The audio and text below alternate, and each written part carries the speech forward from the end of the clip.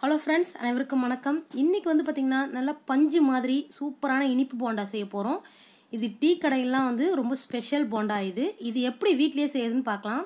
அதுக்கு ஃபஸ்ட்டு வந்து பார்த்திங்கன்னா ஒரு 1.25 கப்பு வெல்லம் எடுத்துக்கோங்க. இனிப்பு கொஞ்சம் நல்லா வேணும்னா இன்னும் கொஞ்சம் வெல்லமும் சேர்த்துக்கலாம். இதுக்கு 1.5 கப்பு தண்ணி ஊற்றி நல்லா வந்து வெல்லத்தை வந்து ஃபஸ்ட்டு கரைச்சிக்கலாம். இது கரையத்துக்கு வந்து கொஞ்சம் நேரம் ஆகும். நீங்கள் வெல்லம் இல்லைன்னா நாட்டு சர்க்கரையும் யூஸ் பண்ணிக்கலாம். கரைஞ்சிடுச்சு. அடுத்ததாக பார்த்திங்கன்னா நான் 2 கப்பு கோதுமை மாவு எடுத்து வச்சுருக்கேன். இது கூடவே வந்து பார்த்திங்கன்னா ஒரு சிட்டிகை உப்பு சேர்த்துக்கலாம். ஏலக்காய் தூள் ஒரு 1/4 டீஸ்பூன் சேர்த்துக்கலாம். ஒரு பிஞ்ச் அளவு பேக்கிங் சோடாவும் சேர்த்துக்கலாம்.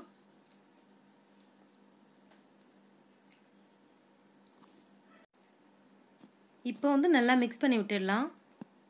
ஒரு வடிகட்டி எடுத்து நம்ம வெல்லம் கரைச்சி வச்சுருக்கோம் பார்த்திங்களா, அதை வந்து கொஞ்சம் கொஞ்சமாக வந்து சேர்த்துக்கலாம்.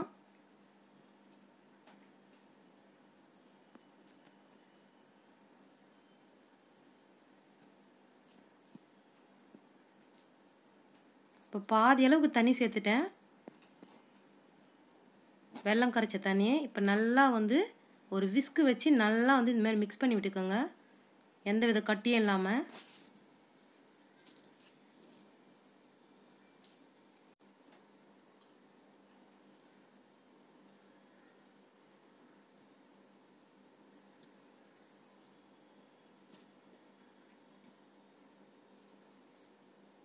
இப்போ எல்லா வெல்லத்தண்ணியும் மிக்ஸ் பண்ணியாச்சு.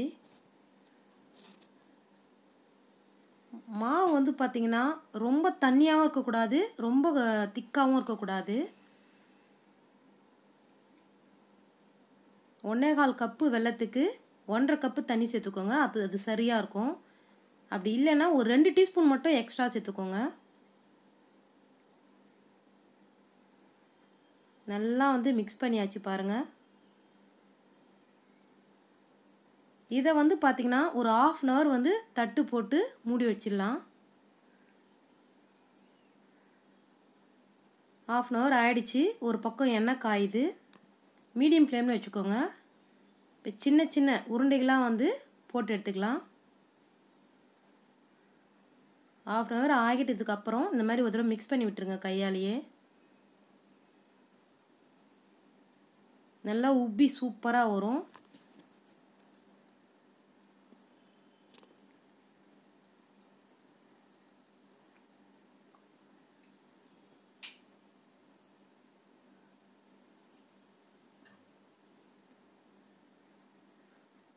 இப்போ வந்து திருப்பி போட்டுடலாம்.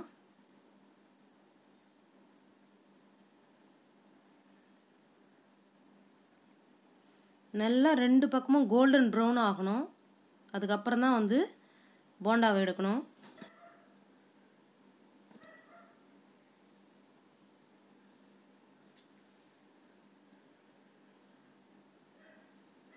இப்போ மறுபடியும் திருப்பி போடுறேன்.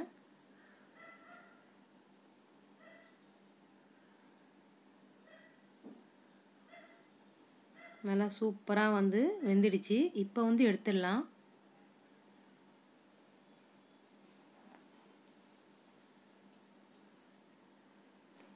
இப்போ வந்து இது எப்படி இருக்குன்னு வந்து பிரித்து காட்டுறேன் உங்களுக்கு. எவ்வளோ சாஃப்டாக இருக்குன்னு பாருங்கள். அவ்வளோதான் ஃப்ரெண்ட்ஸ், ரொம்ப ஈஸியாக செஞ்சிடலாம். வீட்டில் குழந்தைங்களுக்கும் ரொம்ப பிடிக்கும். நீங்களும் வீட்டில் ட்ரை பண்ணி பாருங்கள். இந்த வீடியோ பிடிச்சிருந்தா மை சமையலுக்கு சப்ஸ்கிரைப் பண்ணுங்கள், லைக் பண்ணுங்கள், ஷேர் பண்ணுங்கள், கமெண்ட் பண்ணுங்கள். தேங்க்யூ.